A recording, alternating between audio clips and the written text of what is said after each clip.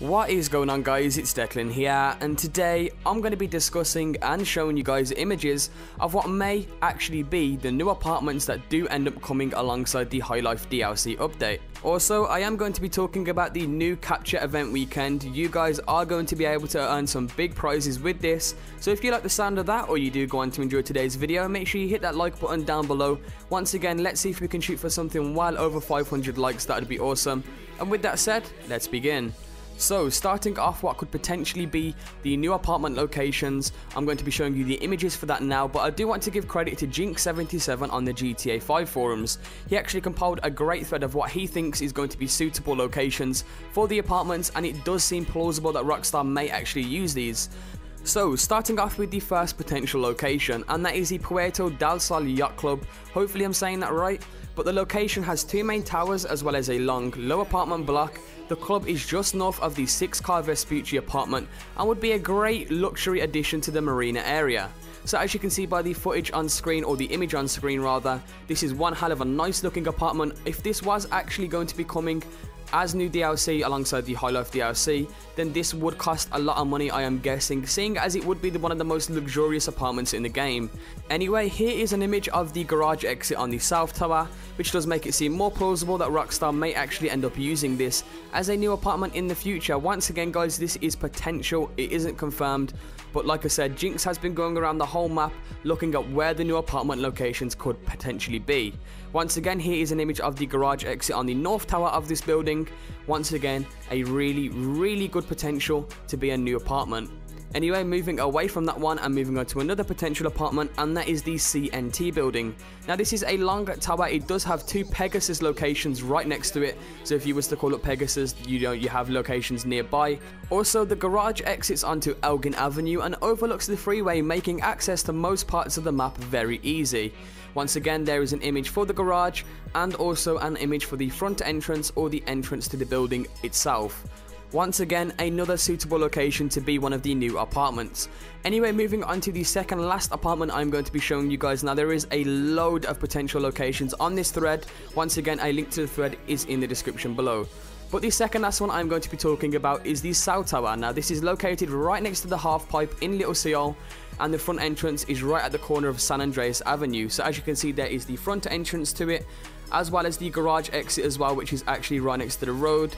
Another great and suitable location for a new apartment. Anyway, moving on to the last apartment that I'm going to be talking about, and that is the Callisto Apartments. Now this is located on Power Street in downtown Vinewood. The building has good access to north and eastern parts of the city, and also has an ammunition on the corner. Now as you can see on screen, there is an image to the garage entrance or exit, and I'll also have a few images of the entrance as well. Now I want to know what you guys think of these. Do you guys think these have potential to be the new DLC apartments? I mean, there's only so many locations where the new apartments could actually be, so it does seem plausible that some of these, if not all of them, will actually be the new apartments. Make sure you drop your comments down below and I'll be sure to get back to you on these. And as you can see, this apartment is also one of the luxurious ones as well. Looks really nice there. I like the front garden area as well as the front entrance, and also there is the back as well, where you can climb onto the roof via the ladders. Once again, there is loads of potential apartments within this post, so make sure you guys check it out in the description below. Anyway, that was the last apartment that I am going to be talking about in this video. Once again, link in the description below if you want to see them all.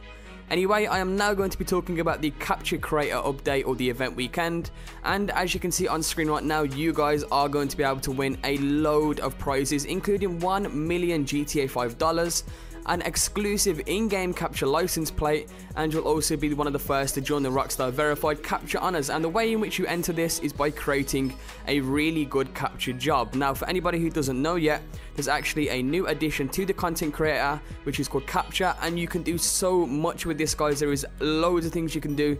You can set NPCs everywhere, you can set what weapons they have. You know, it's amazing what they've actually done with this, so make sure you guys check it out. I'm going to be reading a little bit on this newswire now to you guys. A link to the newswire will be in the description below.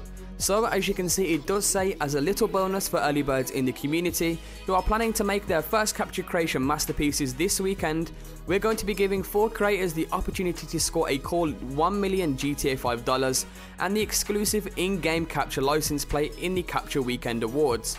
the 4 official selectors will also be joining the hollowed ranks of the Rockstar verified jobs and be invited to join us on a future Rockstar Games live broadcast on Twitch to play through and talk about their creations.